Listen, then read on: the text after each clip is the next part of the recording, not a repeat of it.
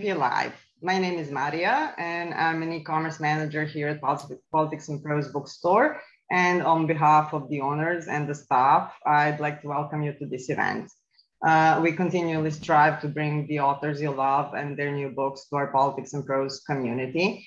We were hoping that by now we will be able to have you as guests at our lovely store. Life, however, had other plans. So instead, we are visiting you. And I mean, how often you can say you had Dan Jones visit you at your home? Silver linings, eh? Some technical information before we start. At any point during the event, you can click on the link in the chat to purchase Powers and Thrones on our Politics and Prose website. Additionally, you can ask the author a question by clicking on Q&A, which can be found near the bottom of your screen. And while we'll try to get to everyone's questions, we apologize in advance if we don't have time to address them all. Closed captions are also available for tonight's event. If you click the CC link right next to the Q&A box at the bottom of your screen. Finally, we want to thank you for being here with us, not just today, but throughout this whole ordeal, this last year and a half. Your support and patience means a lot, and it has kept us going. And now on to the main event. It is my great pleasure to introduce Dan Jones and his latest book, Powers and Thrones. It publishes here in US on the 9th of November, but you can pre-order it now. We'll drop the link in the chat. Dan is a British historian and best-selling author of Crusaders, the Templars, Wars of the Roses, Magna Carta, to name a few. He's also a TV presenter. He wrote and presented several documentaries and series, one of the most popular ones being Netflix series, Secrets of Great British Castles. He's also a journalist. He's a columnist at the London Evening Standard, where he writes regularly about sports. He has written for The Times, The Sunday Times, The Telegraph, The Spectator, The Daily Beast, and Newsweek. Powers and Thrones, A New History of the Middle Ages is his 9th book, spanning 1,000 years. It tells the story of the Middle Ages, the period between fall of the Western Roman Empire in the 5th century AD and the first wave of the Black Death in 1300s. Dan has a way of recounting the story as if he was there, making the centuries fall away into a vivid, immediate painting of that distant era, and he makes a 1,000-year history of the Middle Ages accessible and utterly fascinating, and all the while drawing the lines between then and now. So if you haven't sorted out your Christmas shopping just yet, here's the perfect present for your loved ones. Dan is joining us from London. Hello, Dan. Hello. Hi, and a warm welcome to Niall Ferguson, who will be moderating this discussion. Niall is a Scottish historian who currently serves as the Milbank Family Senior Fellow at the Hoover Institution at Stanford University, and as a Senior Faculty Fellow at the Belfer Center for Science and International Affairs at Harvard University. He's the author of 16 books, including Empire, How Britain Made the Modern World, Civilization, The West and the Rest, The Great Degeneration, and the most recent one, Doom, The Politics of Catastrophe. Niall is joining us from Stanford. Hello. And so without further ado, please welcome Dan Jones and Niall Ferguson to PNP Live. Maria, it's a great pleasure to be with the Politics and Prose crowd again, only this time moderating rather than talking about my own book. It's a pleasure to meet Dan Jones virtually. I think we need a little context, Dan, for a predominantly American audience. You're in London on a particularly noisy night. November the 5th is an unremarkable date in the United States, and it commemorates an event in English history that doesn't quite fall within the scope of your enormous book, but you probably should explain what's going on or about to go on, just in case your dog gets involved. Yes, it's Guy Fawkes night, a night where we celebrate the near miss of the attempt to blow up the Houses of Parliament back at the beginning of the 17th century by Guy Fawkes. And so people let off fireworks. It's also Diwali. So there is an enormous number of fireworks being set off. So if you hear bangs and explosions, that's perfectly normal. I've got to get him. He's a very nervous dog who cannot stand it. So here he is. He may appear and jump off my lap. Don't be alarmed by him. He doesn't care about history. He may be lulled to sleep by we won't our conversation. We will try not to lull anybody but your dog to sleep, Dan. But I thought we'd better just explain because an audience that heard explosions going off might jump to the wrong conclusions. It's only the strange British version of July 4th. And how extraordinary that we celebrate an unsuccessful act of terrorism so many years after the fact. But let's go back even further to the time that your wonderful new book covers, the Middle Ages. It's one of these conversations where not only does a Scotsman meet a Welshman in an American bookstore, which sounds like the beginning of a joke, but it's also a modernist meets a medievalist and they try to find common ground. And because I wrote quite a bit about the Black Death in Doom, and you write quite a bit about it in this new book, it felt like it would be quite a good idea to start there, because pandemics are on everybody's mind these days. And the Black Death was probably the world's worst, so far as we can work that out. It comes relatively late in your book, chapter 13, Survivors.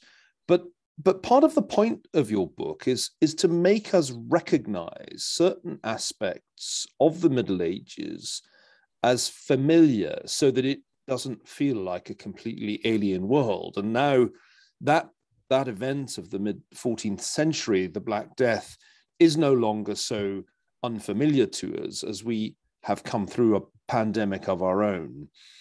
I want you to talk a bit about that which is familiar about the experience of a pandemic and that which is different when one looks back at the people of the mid-14th century.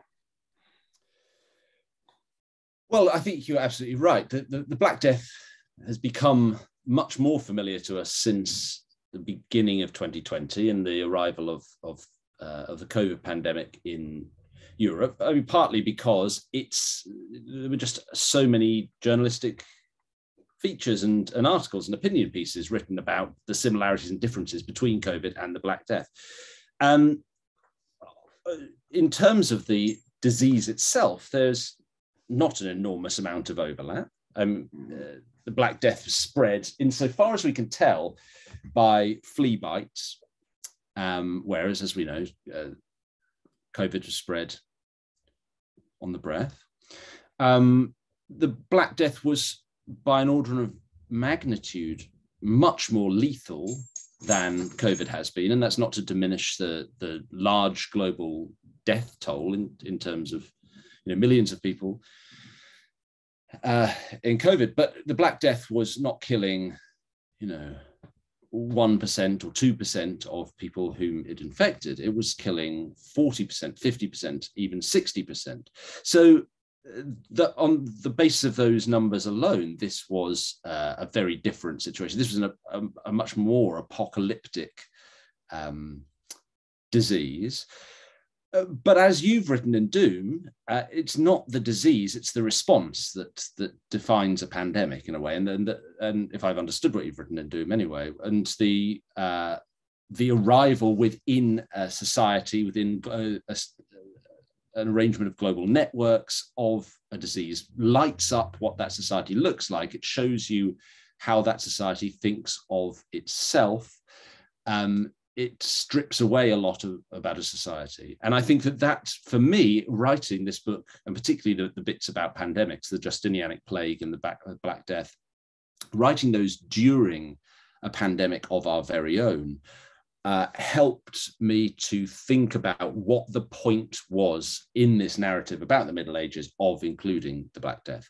And it's not just to fill the pages with gruesome stories of people dying in agony with buboes sort of sprouting out of their armpits, which is often what we get from descriptions of the Black Death, but it's to put it in a broader context and say, what does this show us about the medieval world, and what were the limitations, what were the characteristics of the response, so that we can feel some sense of commonality, if that's the right word, between the Middle Ages and our present age. Because again, you're completely right. One of my overriding aims in writing Powers and Thrones was to try and demystify the Middle Ages somewhat and say, look, this is a very different world. Of course it is, but there are things that we can recognize here that will enable us to empathize, sympathize.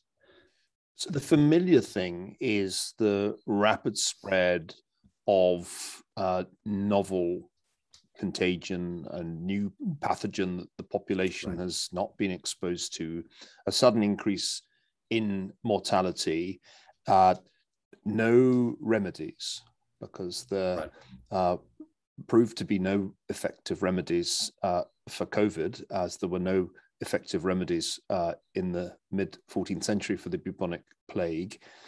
So those seem like obvious similarities. And there are some other similarities too. For example, the cultural consequences and the political consequences of this great public health disaster. Talk a little bit about the knock-on effects and whether you see any similarities there. Well, one of the most interesting things I think about the response, there are two large features of the response to the Black Death in the 14th century, and one of them is probably more obvious than the second. The first is the religious response. Of course, the Middle Ages in the West was a time where religion pervaded institutions and culture far more deeply than it does today. So in the chapter about the Black Death in Powers and Thrones, I start with showing that religious response. And there's a set piece that's in London. There's a chronicler who works for the Archbishop of Canterbury, Robert of Aysbury, goes out into the streets of London to watch a parade of Italian flagellants marching through the streets, beating themselves to try and, this is an attempted remedy. It's an attempt to plead with God, to bargain with God to spare his people. Now, of course, writing that during COVID, you say, oh my God, that sounds like a super spreader event. I'm sure these flagellants weren't wearing masks, was there social distancing, whatever. Okay, so but I think that's probably the more familiar response when we think of the Black Death. That's what we think of in the Middle Ages. But the economic response, I think, is equally interesting and in some ways more important. A very good case is England. One of the government of the day was the royal government of Edward III. Quite early on in the reign of Edward III, one of the more competent Plantagenet kings, his mind mostly focused on warfare and the early stages of the 100 Years' War. When the Black Death arrived, 1347, 1348, 1349, the response of Edward III's government was immediately economic. And they passed first the Royal Ordinance of Labourers, and then that was enacted when it was possible to get a parliament together as the Statute of Labourers. And effectively what that law said was, we recognise, although it doesn't quite put it in these terms, we recognise that because a large number of workers have died of the Black Death, that there is now an increased demand for workers and that therefore wages are rocketing up. It speaks of the malice of labourers in taking higher wages than they had been accustomed to. And that term, the malice of the workers, tells us about the mindset of this legislation, because what the Ordinance Statute of Labourers sought to do was to freeze all wages at a pre-pandemic level. So whereas the COVID response by and large across the world of governments has been to intervene on the side of workers to say, okay, we recognize you either you can't go to work or that you no longer have a job. The governments, certainly in the UK, have stepped in to pay people's wages. During the Black Death, it was the intervention was on the side of the employers. It was to say that this is obviously untenable if if the political class, most of whom are landowners, now have to pay triple, quadruple the wages they're accustomed to, it's going to be the ruin of us all. And so that economic response is in itself quite telling about the worldview and the mindset of the ruling elite of the day. But what's interesting in the medium to long term is that the enforcement of those labor laws goes way beyond the first wave of the Black Death. Now, the Black Death comes in waves in the 1340s, in the 1360s, in the 1370s, in the 1390s, and quite severe secondary waves. And so whenever there's a wave, there tends to be a wave of enforcement of the labor laws. And so it becomes a regular sight across England. What becomes a regular sight across England is the arrival of royal commissioners, royal judges, investigating breaches and prosecuting breaches of the labor law. So there's a massive intrusion of government into people's lives, specifically for the purpose of suppressing their wages and punishing them if they've been taking wages that are deemed too high by the government. What that coincides with 30 years after the 40 years, 35 years after the beginning of the Black Death is then a series of poll taxes designed to raise money for the 100 Years' War at the end of Edward III's reign, the beginning of Richard II's reign. And those are conditions that lead to the Peasants' Revolt, which is what I read a book about 10 or 12 years ago. But I think incidentally, Dan, was the first time I encountered your work. The book Summer of Blood is a very readable history of the Peasants' Revolt, and I went back to it when I was writing Doom to ask the question, do pandemics often get followed after a lag by major political disruptions? And your answer is yes, because restrictions that were designed to hold down wages ultimately led to a full-blown revolt against not just royal authority, but the authority of landlords and their courts and their powers. Yeah, that's right. And I think actually I've been thinking about that material obviously since I wrote Summer of Blood, and I think that was published in 2009. It was first published in 2009. Writing during this pandemic gave me a chance to think about that material again. And I was very struck actually so throughout the second half of the 14th century, there are what we can loosely term populist or populist rebellions around Europe. There's the Jacquerie in France in the 1350s, the Peasants' Revolt in England in the 1380s. There are clusters of these revolts, the Ciompi revolts in Italy, in Florence. There are clusters of revolt that seem to coincide with waves of the Black Death. But what's interesting about them is they're not specifically targeted, they're not specifically anti-pandemic policy revolts. They take in a much broader attack on the status quo in general. You know, if we think about the watchword of the rebels of the Peasants' Revolt, when Adam delved and Eve span, who then was the gentleman? It was almost apocalyptic in character. It sought to completely rethink the way that society was organized. No more lords, no more bishops, all land redistributed. It's a sort of proto-communist ideology that underpins it. Now, that obviously goes way beyond the English government's pandemic response.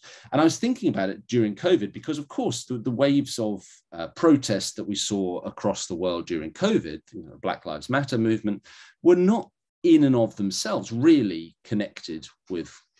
directly connected to COVID, but they do seem to be part of a broader fabric of re-examination of how the world is working that is brought into focus by the arrival of a pandemic.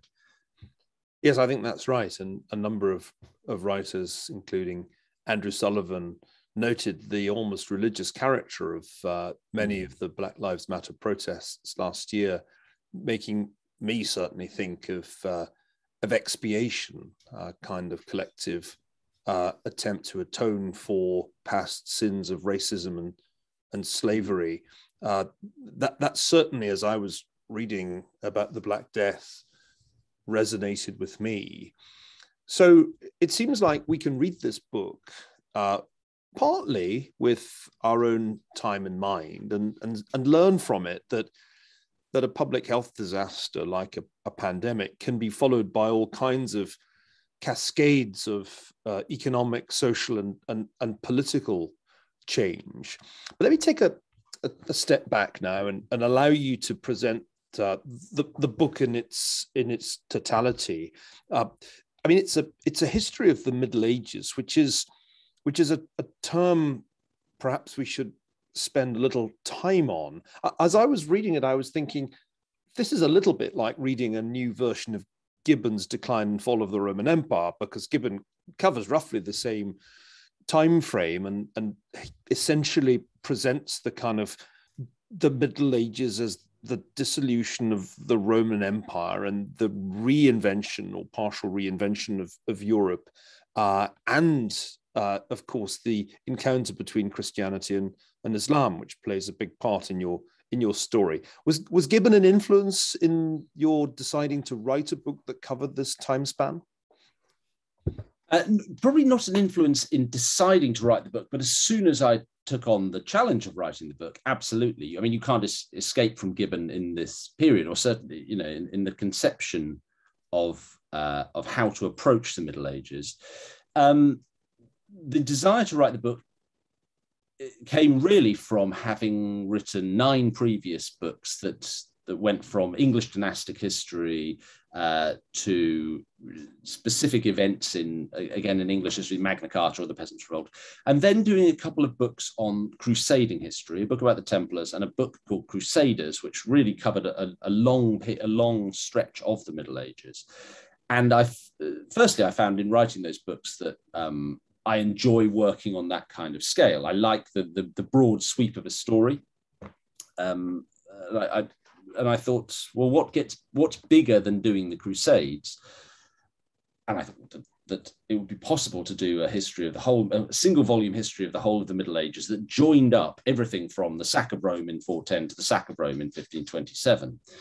And in doing so, might offer perspective on a lot of the things that I'd written about previously. I thought, you know, I'd been thinking that having written a book about the Plantagenets, I wanted to do something that put that in the broader context, both temporally, geographically, of what else was going on during the Middle Ages. And I thought it would be a good way to do, as a term I've used already tonight, to demystify the Middle Ages somewhat. I mean, almost inherent in the term is a distancing. And, you know, one of the first, if not the first people to use roughly the term the Middle Ages is John Foxe in Foxe's Book of Martyrs, Acts and Monuments, 1564. And Foxe, writing from the Protestant side of the Reformation, speaks of 3 ages of history: the primitive time, pre-Christian Rome, his own time, you know, the modern age, and then the Middle Age, the bit in the middle. And so, sort of by definition, a bit that's slightly regrettable, that falls between 2 greater ages.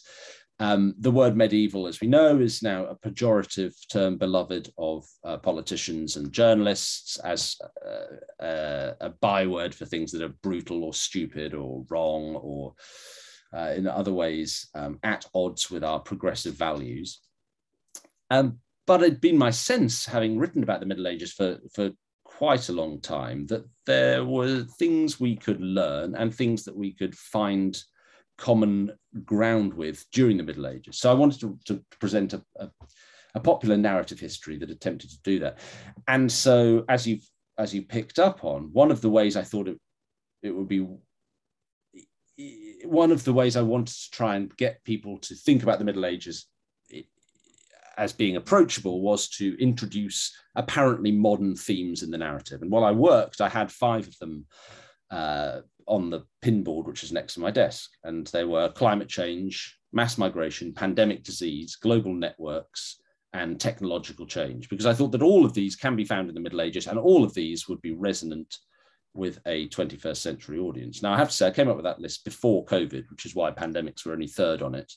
And not the top of the list. But what I tried to do in writing the book was draw them up through the narrative so that we encounter them repeatedly throughout the book. And I think that the introduction of those themes I hope makes the Middle Ages a little more approachable than traditionally they are. I'm just going to let the dog out of the room. Go on. Look. Sorry.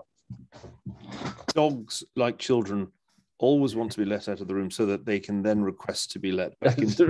Which is exactly what sense you're going to do, yes. This is not the end of your interactions with your dog. I you know, never to work with children and animals, even on Zoom. I was wondering, as I was looking at that list of the recognizable, what was missing, and what I did was to think back to my own undergraduate days in Oxford in the 1980s. We were all required to do at least some history of the Middle Ages, and at Magdalen College quite a lot, because after all we had Karl Leyser there, who wanted us to study Ottonian Germany and read Charlemagne, and we also had Gerald Harris, one of the great historians of medieval England. And I had certainly arrived at Oxford with a pretty romantic notion in my mind of the Middle Ages. I'll call it the Ivanhoe version, the Walter Scott romantic version of the Middle Ages. And it was a terribly crushing experience to be told, no, none of that is really of any interest. We are going to study the formation of the state, and in particular, we're going to look at origins of the English common law and the first discernible outlines of some constitutional order, or at least of a system of public finance. And so I have to ask you, in the spirit of Gerald Harris, where are the pipe rolls? Where's all that, the sort of thing that I was encouraged to study at Oxford and to see as central to the history of the Middle Ages? So did you just leave that out because it's a bit boring and dry, or do we no longer think that's important? Well, no, and I mean, my influence, my two great influences when I was at Cambridge were David Starkey, who taught me to write, and Christine Carpenter, who was part of the apostolic succession, which came down from Bruce McFarlane and included Gerald Harris. So I'd spent an awful lot of time thinking about constitutional legal history of England in the Middle Ages. I've written a book about Magna Carta, and so in a way that it wasn't on the list because it was on my mind so permanently in any case. I think, as I was writing the book, a lot of this came out, and particularly the development of law and constitutions. But I felt that also would not ping a 21st century audience in quite the same way as this list. So I've tried to smuggle in some of the more old-fashioned, quote unquote, medieval history that I grew up studying.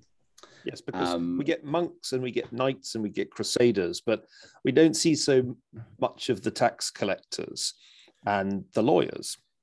That's right. Or the popes, And in fact, while I was writing the book, I had a conversation with David Starkey, and he said, "What are you doing at the moment?" "Oh, I'm doing this history of the Middle Ages, and here are some of the chapters I'm doing."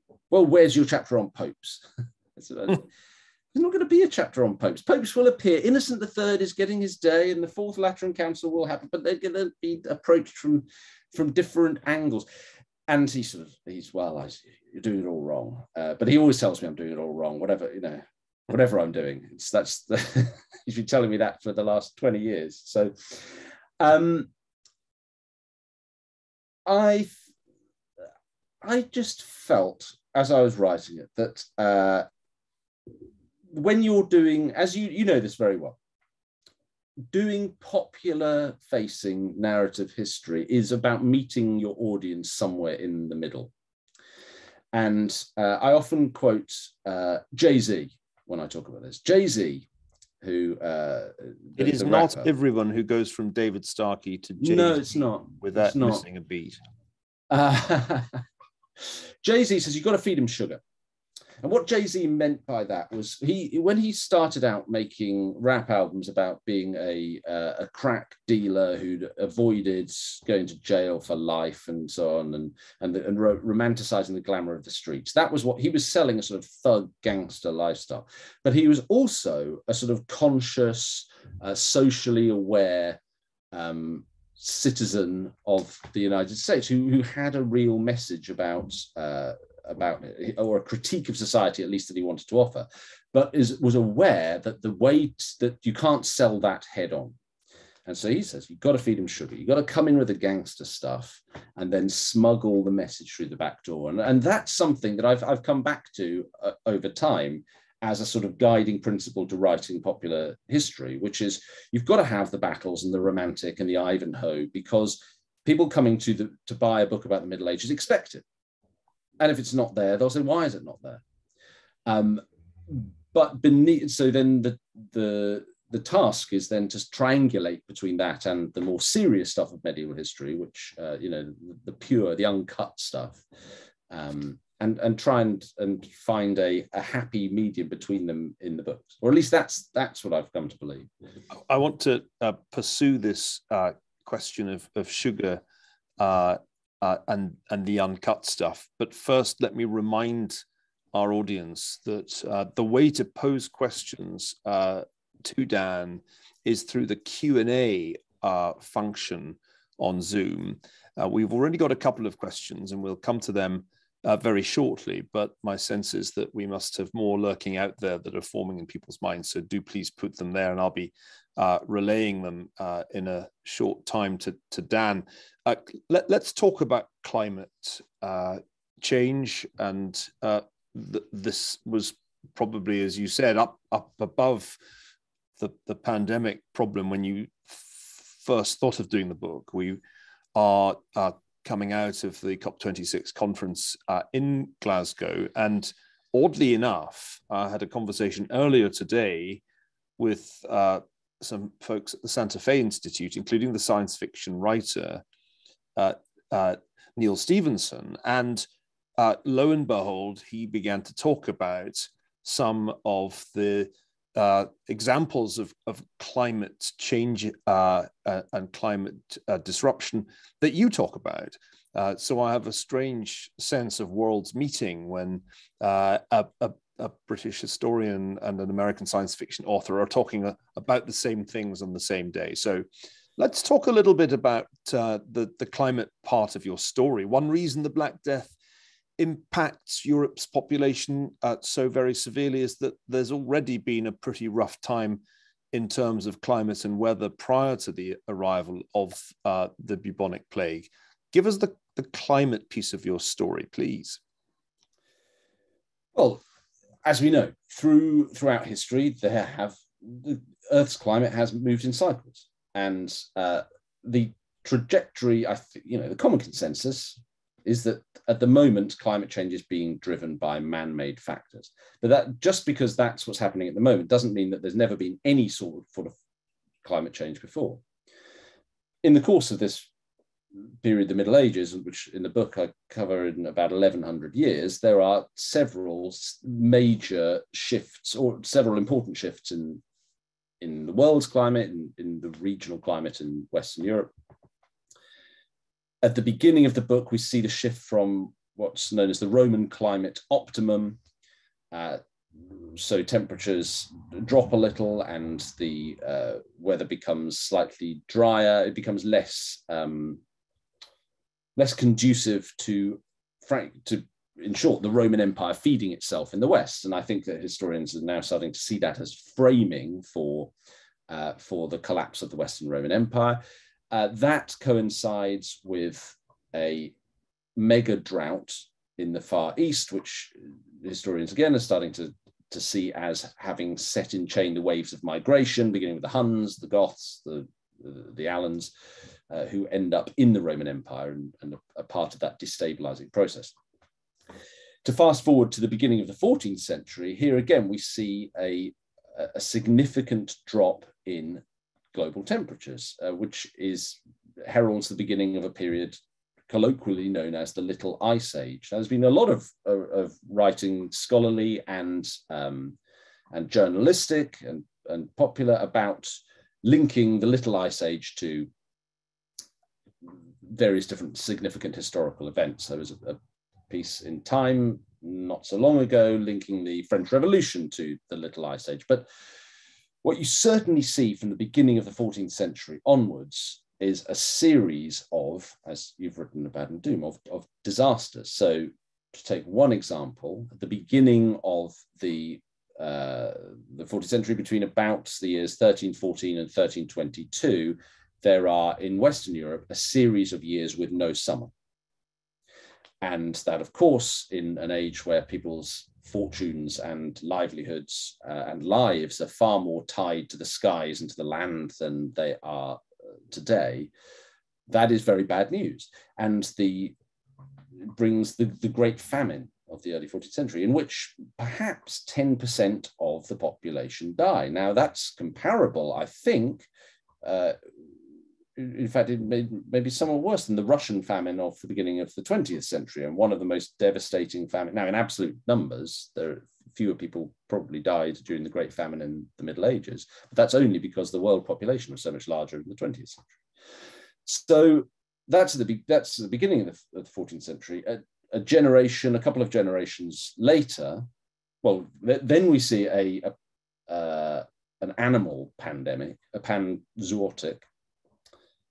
Then we see the first wave of the Black Death, 1347 through 1351. So there are these series of major disasters, catastrophes that strike Western Europe and Eurasia more generally, which seem to stem from an abrupt change in the world's climate around the beginning of the 14th century. Are there other factors? Yes, there are other factors, but that is the broad framing for a calamitous century, to use Barbara Tucker.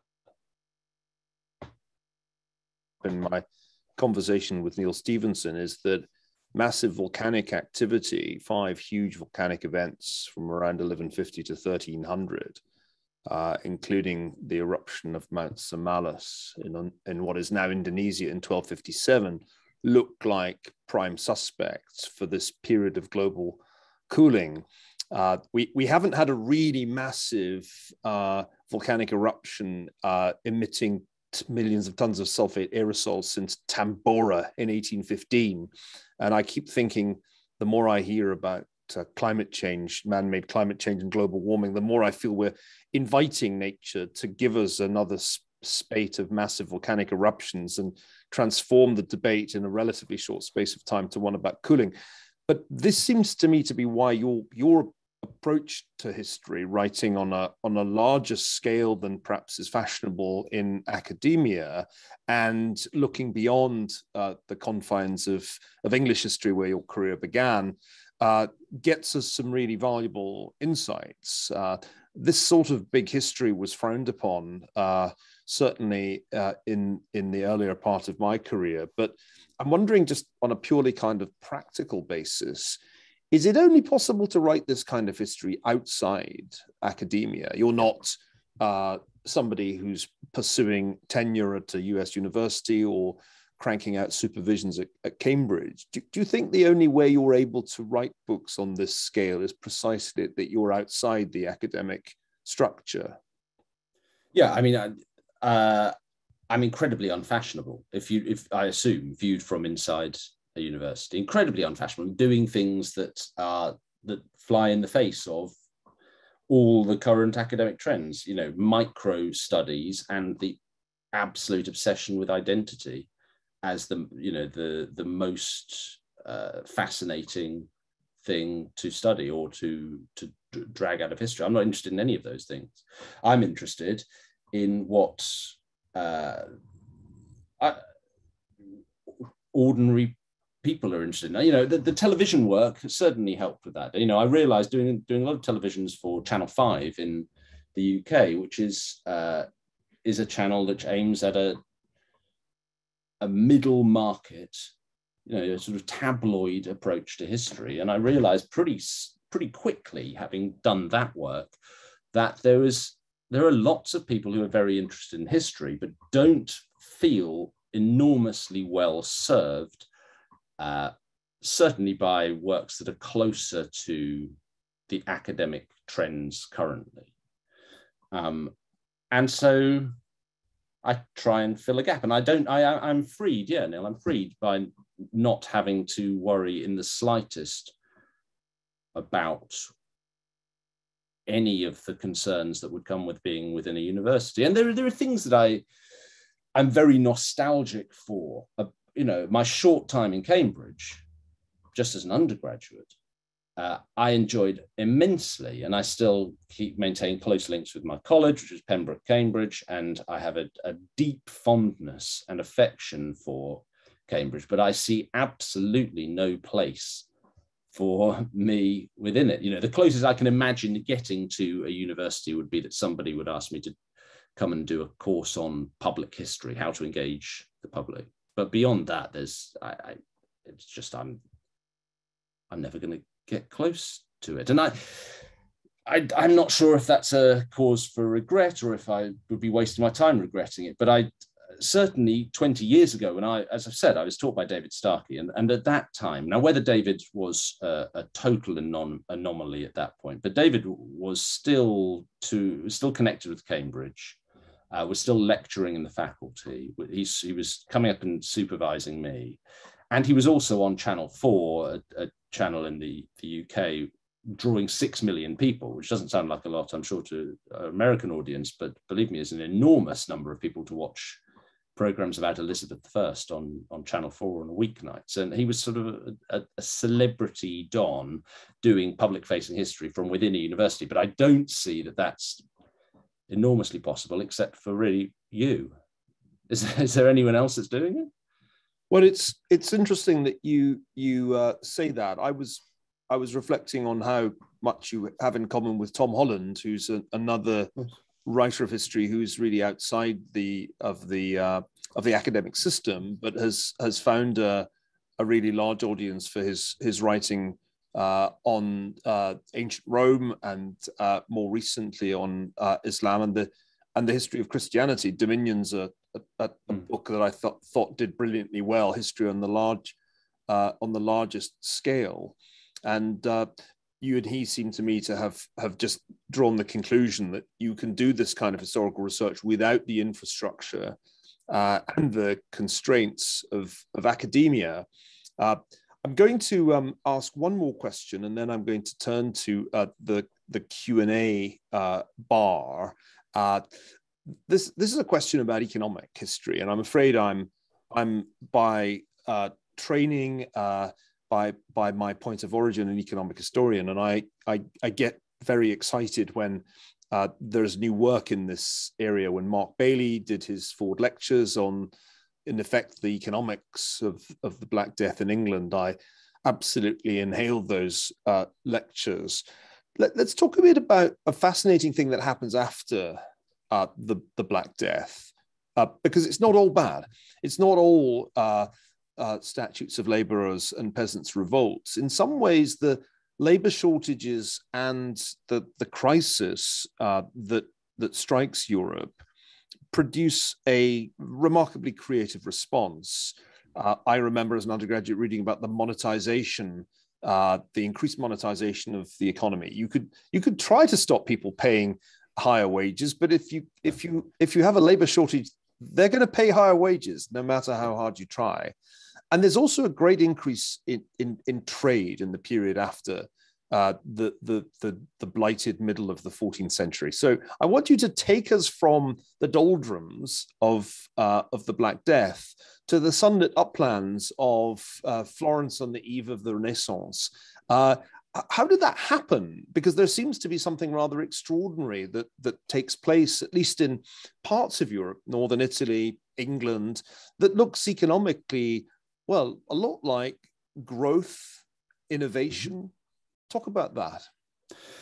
Yeah, all of those things. And every cloud has a silver lining. The cloud of losing 60% of people to what it looks like an apocalypse is that, well, this is in a sense quite an old-fashioned argument, which goes back to Poston, which says that there was in Western Europe effectively a Malthusian crisis at the beginning of the 14th century, that there were more people than the available technologies and land could really sustain, and that in a sense the Great Famine and the plague that followed it were inevitable shakings out of population versus resources. But certainly what you see after the Black Death is this cultural and economic revival. Now, I think some of this does predate the Black Death. And we should look really to what medieval historians call the commercial revolution of the 12th and 13th centuries, in which trade networks, both within and around Europe, and regional trade networks stretching all the way into the newly assembled Mongol Empire, start a much more rapid movement of goods around the world and around Europe.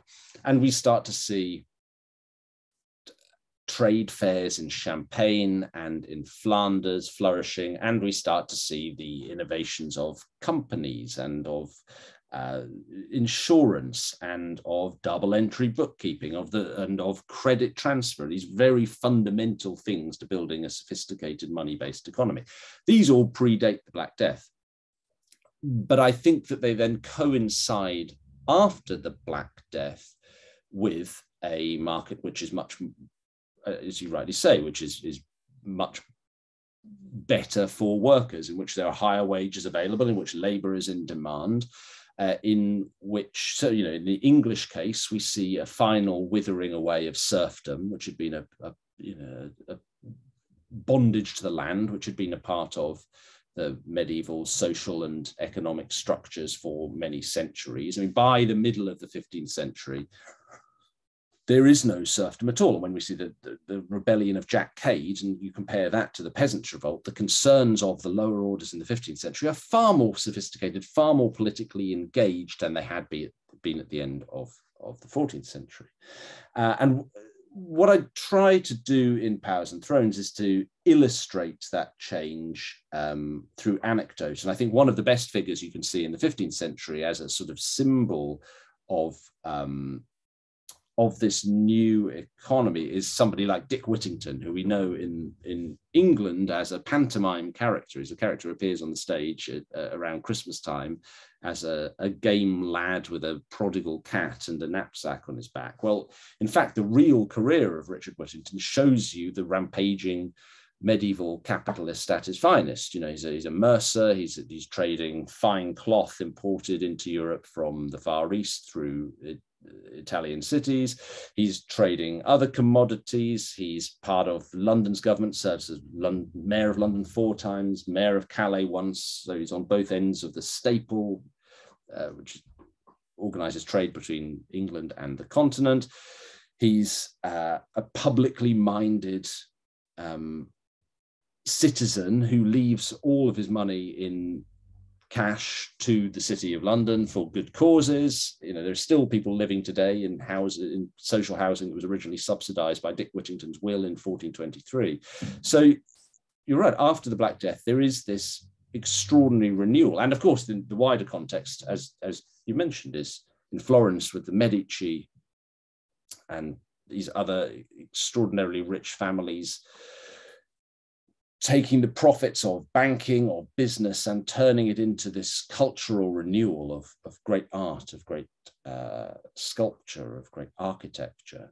And you're right. I mean, this is the Renaissance. This is the flourishing of a new world and new ways of thinking about the world, which we can also see coming in through the Reformation. On the Q&A bar, and I'm going to go to a question from Michael Murdoch, which relates back to Gibbon, and I rather like. I'm going to press you to keep answers brief now so that we can get to as many viewers as possible. Which of Gibbon's arguments have best weathered the test of time? Which do you view as being most incorrect, but still influence our perception of the Middle Ages? Well, I think that the argument that there is a struggle for what Chris Wickham, a contemporary scholar, has called the inheritance of Rome is the one that's lasted best. I think that the idea that there is an eternal civilizational duel between Christianity and Islam is the one that's been most problematic. And certainly writers about the Crusades are constantly having to struggle with this assumption that from the outset, Christianity and Islam are enemies and there's a zero-sum game between them. So I think those do.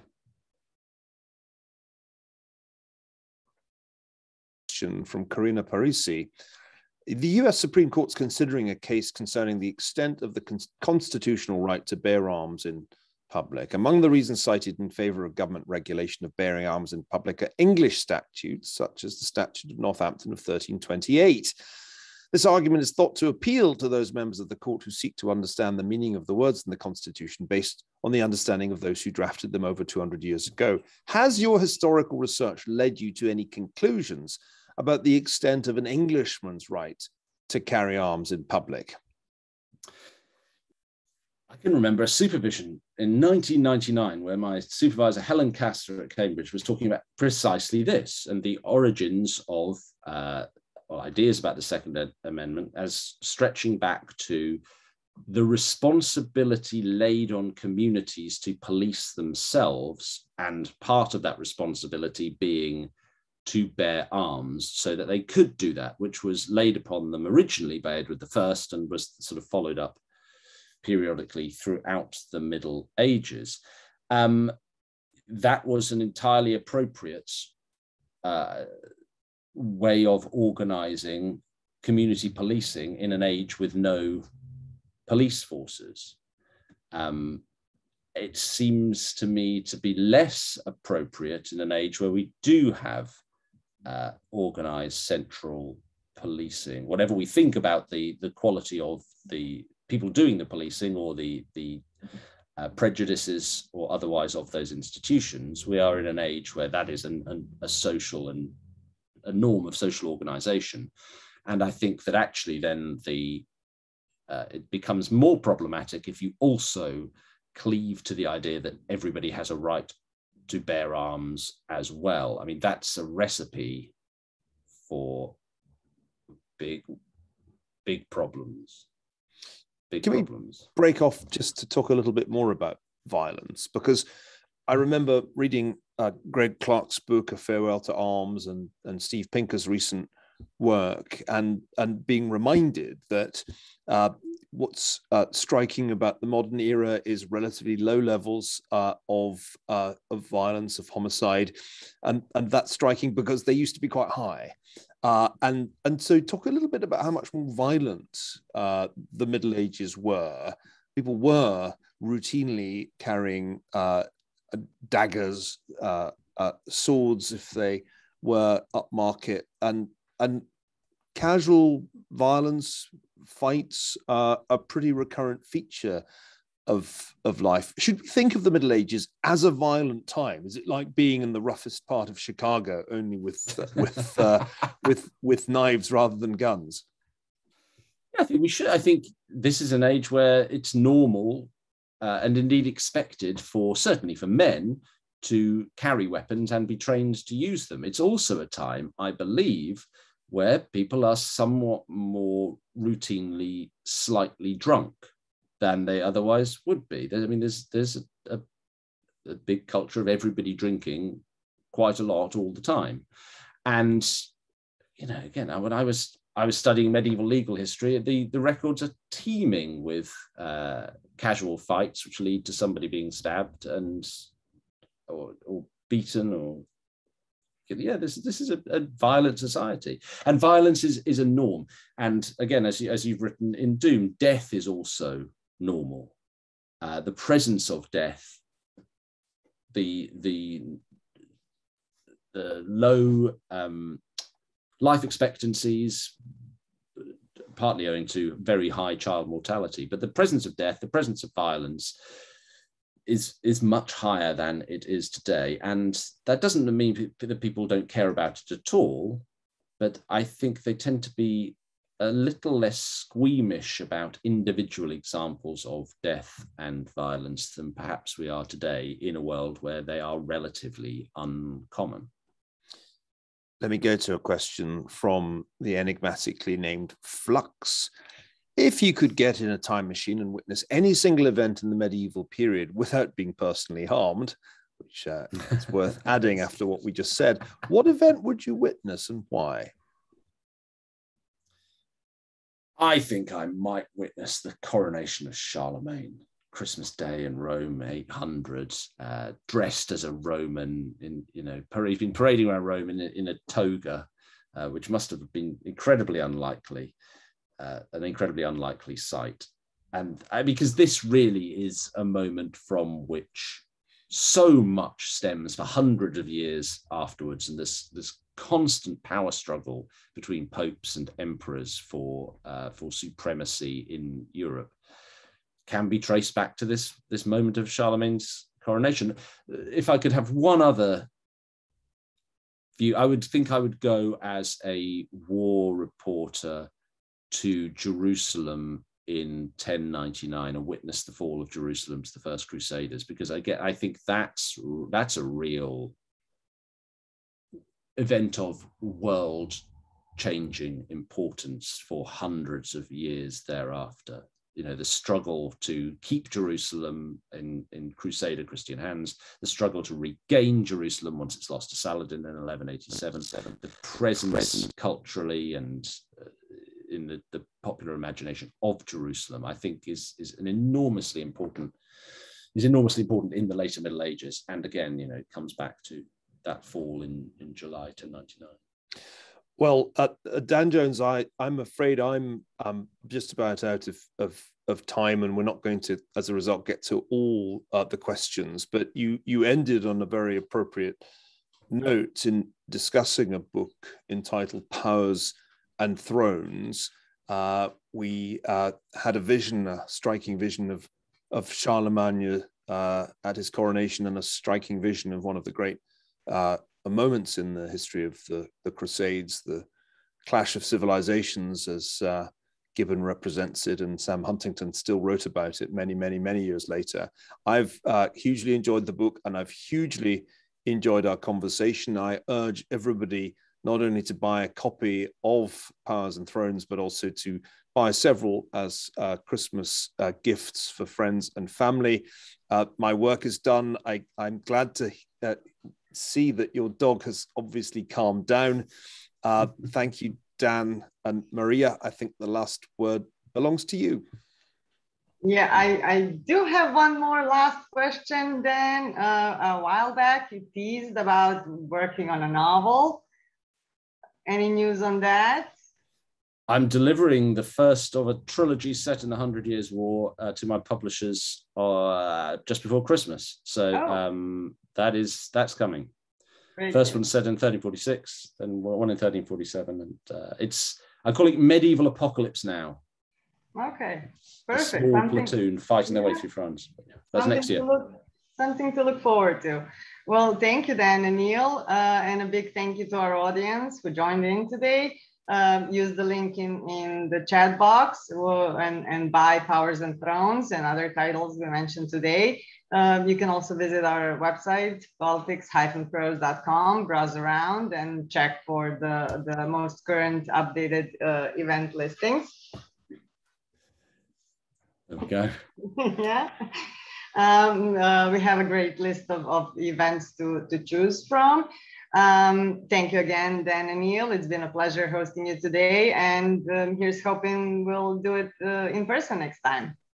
Take care, everybody, and have a good night. Thank you. Good night.